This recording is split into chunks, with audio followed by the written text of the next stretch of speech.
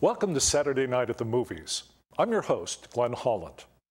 This evening's film is Girl with a Pearl Earring, directed by Peter Weber and released in 2003.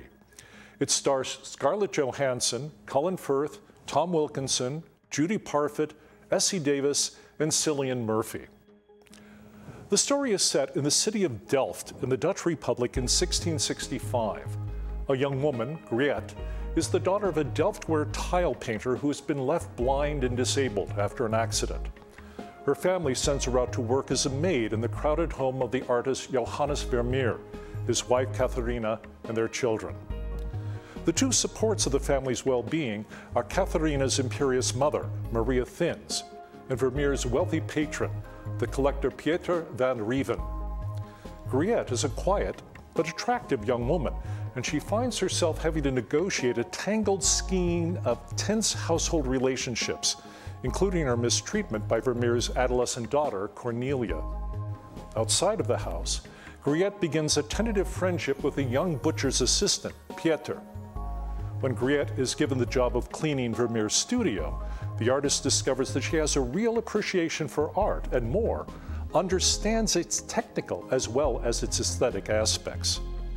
Vermeer's patron, Van Ruijven, suggests the artist give him Griet to replace a maid Van Ruijven has seduced and ruined. Vermeer refuses, but instead offers his patron a painting with Griet as its subject. Vermeer works on the painting in secret, arousing Catharina's suspicions about the exact nature of the relationship between her husband and the young maid who receives so much of his attention. Girl with a Pearl Earring is based on the 1999 historical novel by Tracy Chevalier, a novel inspired by the young woman Johannes Vermeer painting of the same name. Vermeer is now considered one of the greatest painters of the Dutch Golden Age, the peer of such artists as Frans Hals and Rembrandt. But in his own time, Vermeer was regarded as a moderately successful genre painter known primarily in his own city, Delft, and in The Hague. Most of his paintings represent the bourgeois domestic life of his own time and place. As the Dutch author Hans Koningsberger says of Vermeer, almost all his paintings are apparently set in two smallish rooms in his house in Delft. They show the same furniture and decorations in various arrangements, and they often portray the same people, mostly women. What makes Vermeer's paintings distinctive is his portrayal of light and his use of color. His canvases show scenes illuminated by light from a single source, usually at the upper left. This light gives his subjects a tonal texture and imbues the mundane activities of daily life they present with an almost ethereal beauty. He usually employed a base palette dominated by yellows and browns overpainted with a glaze composed of brighter colors, most notably reds, and the intense blue of lapis lazuli, a semi-precious stone prized by artists since ancient times. Johannes Vermeer was born in October of 1632. Most of what little is known about his life has been reconstructed from public records. His father, Reiner Janszoon, was initially a worker of silk in a silk blend called kaffa. But Reiner later began dealing in paintings and became an innkeeper, both businesses that Johannes continued after his father's death. Vermeer became a member of the Guild of St. Luke, a trade association for painters, in December of 1653. In 1662, he was elected head of the Guild and was re-elected 3 times. With the burdens of his other responsibilities, Vermeer painted relatively slowly. He probably produced 3 paintings a year, each painted to order for a buyer. In 1653, Vermeer, who had been raised in the Reformed Church, married a Catholic woman, Catharina Bolines. At some point, the couple moved into the large house owned by Catharina's widowed mother, Maria Thins, who was a woman of some wealth. Vermeer lived and painted in that house for the rest of his life. He and Catharina had 15 children, 11 of whom survived him at his death. The family was comfortable, but not wealthy, and it appears that they were supported to some extent by Vermeer's mother-in-law, Maria Thins.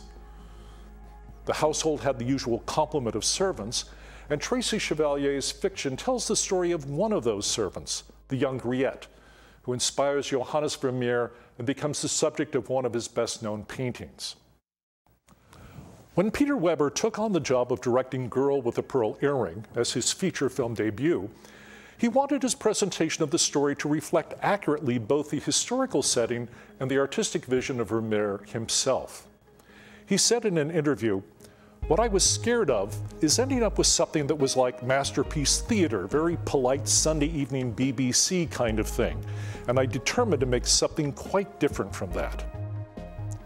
So the primary idea behind the costume designs, for example, was to take the real clothes from the period and reduce them to their essence. There was limited dialogue, and Weber slowed the pace of the film to allow the actors to express emotion without words. The more silent the film became, he has said, the closer it seemed to be to the condition of those Vermeer paintings, and the closer it seemed to capture some kind of truth. The specific look of Vermeer's canvases led cinematographer Eduardo Serra to use distinctive lighting and color schemes reminiscent of Vermeer's paintings. During the film's production, Weber and Serra worked together to create the different moods they wanted for each scene. David Jays in Sight and Sound praised their ability to deftly deploy daylight, candle, and shadow, denying our desire to see clearly, just as Vermeer refuses to explicate the situations in his paintings. Girl with a Pearl Earring won 5 International Film Awards, all of them for Eduardo Serra's cinematography. When screenwriter Olivia Hettrade read Tracy Chevalier's novel before its publication, she was struck by the character of Griet and what she called her determination to be free in a world where that was almost impossible for a girl from her background. Scarlett Johansson was in her late teens when she was cast as Griet. Despite her impassive expression and clothing that conceals her body and hair, Griet becomes, in spite of herself, the object of other people's jealousy and desire. Vermeer's adolescent daughter Cornelia torments Griet, and her mother Catharina sees her as a rival for her husband's affections. Vermeer's patron, Van Ruijven, sees her as another in a long line of pretty young maids he is determined to have and to ruin. The young butcher Pieter wants her, despite her apparent lack of interest, and offers himself as a more suitable partner than anyone in the artist's household. And Vermeer himself, intrigued by her artistic sensibilities and insight, is also taken by Griet's beauty, and her modeling for him takes on erotic overtones.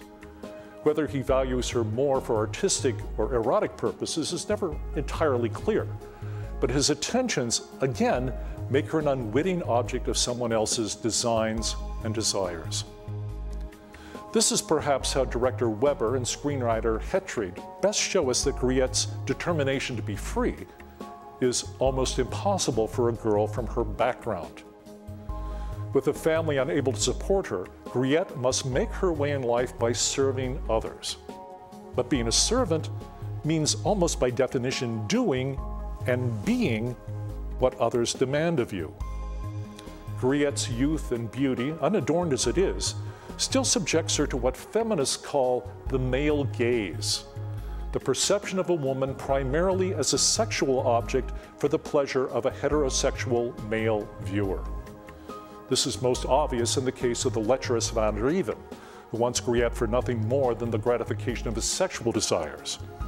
Pieter, the young butcher, also thinks of Griet primarily in romantic terms, although we might consider his desires more appropriate.